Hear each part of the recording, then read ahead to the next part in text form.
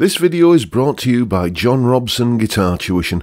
If you enjoy the content, please consider supporting the channel by enrolling on a course, purchasing some guitar lessons or a t-shirt, or you can join my Patreon. Now, on with the show. Hello chaps, welcome once again to John Robson Guitar Tuition. As always, I do hope you're well. Now then, you might recall that last Tuesday I did one of my Why I Love This Album videos, and the album in question then was Gary Moore's Still Got the Blues. And when I was talking about the different tracks on the album, we got to Texas Strut, and I said, watch out for a solo analysis video on that track. And well, today is that video. So coming up next, you're going to hear me play the one of the solos from Texas Strut and basically have a little bit of a breakdown of what's going on in the solo. Here it is.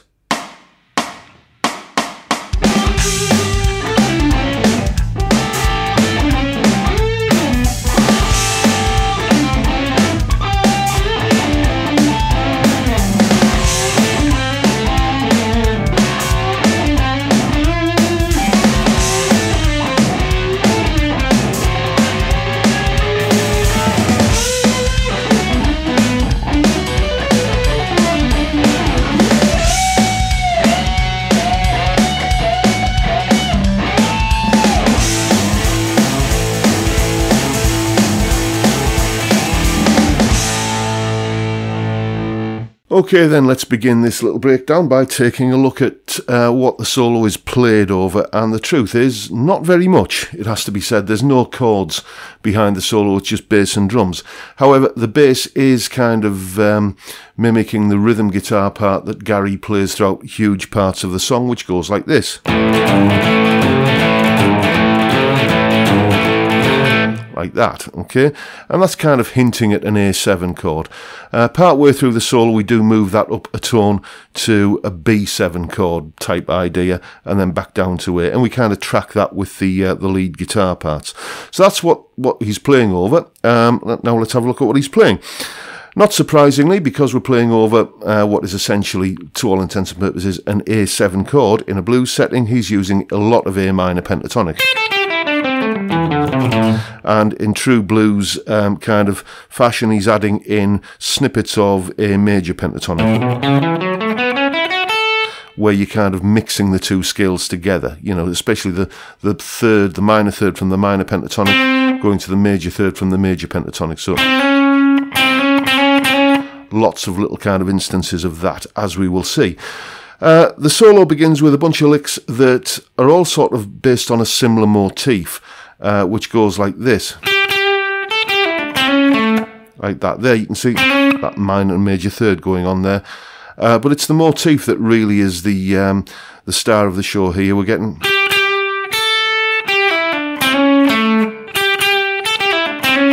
Okay.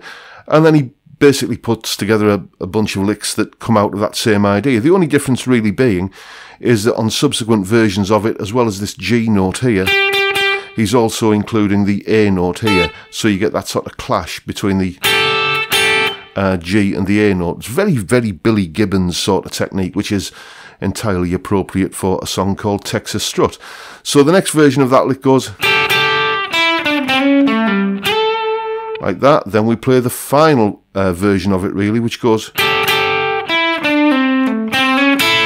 like that. And then we round off this little part of the solo with that. Okay, so all that goes together to kind of produce like the first chapter of the solo, if you like. Then we kind of start off with a similar but slightly different motif, where we go like that. Again, we're getting another nice little dissonant thing here between this F sharp and this C note here, and the slight bend on the F sharp. Typical kind of bluesy rock and roll kind of fare, really. And as I say, what does it go? Like that. Then again, kind of establishing the motif and then coming up with a different variation on it. And then just reiterating it some more. Notice how we're bringing in the flat fifth there, the blue note. little kind of passing note that's happening in there. And now we're on the climb up to the section where we go up to the B chord. And what he does here is he just takes that little kind of lick that he's been playing there and just moves it up chromatically. It just adds a nice bit of dissonant tension. So you get... Okay, and by now we're in the B7 section of the tune, and once again it's going to be a lot of B minor and B major pentatonics, same two shapes that we look at down there. There's the minor, there's the major, and you know, kind of lots of that kind of minor to major kind of crossover going on. The first lick that we play, now we're up in the new home key of B major, is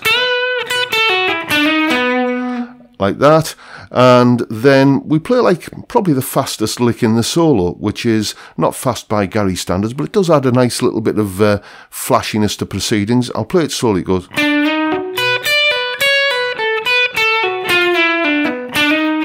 like that. So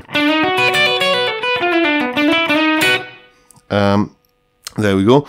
And then we're into the closing stages of the solo, really, where we just go up to this big bend at the 12th fret, which is, you know, kind of phrased in sort of offbeats and triplets and stuff like that. Don't worry too much about the rhythmic aspect of this. You can tell Gary isn't. He's just caning that bend there and putting as much grit and grunt and soul into it as possible. So,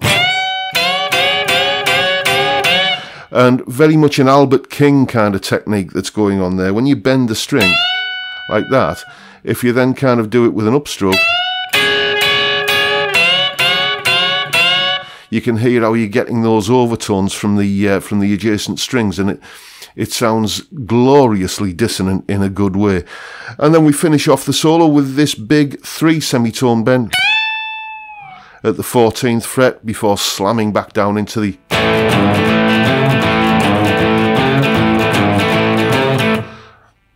main rhythm guitar part back there and back into the next verse. So that's a bit of an idea of what's going on in this solo from Gary Moore's Texas Strut.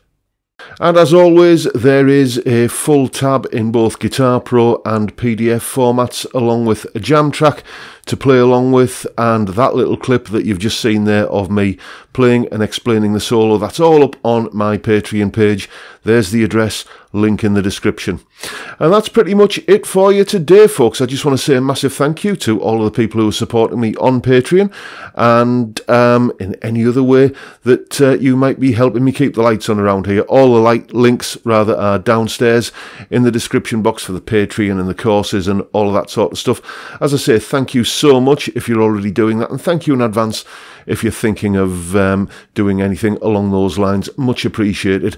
But with that, I'll bid you all a good day and say thank you so much for watching. Thank you for your time.